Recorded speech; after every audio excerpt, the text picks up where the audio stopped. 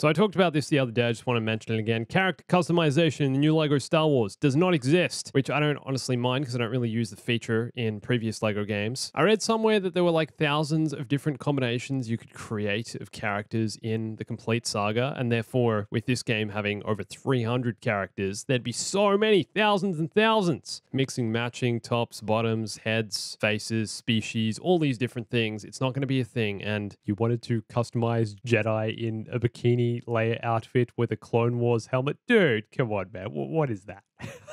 Honestly, sucks, but not going to take anything away from this game. Let's be real. It's going to be amazing. So many characters, 300 plus characters. Sure, you can't create your own, but let's be someone else for a change. And who knows, maybe Darth Jar Jar will be in the game as a secret Easter egg.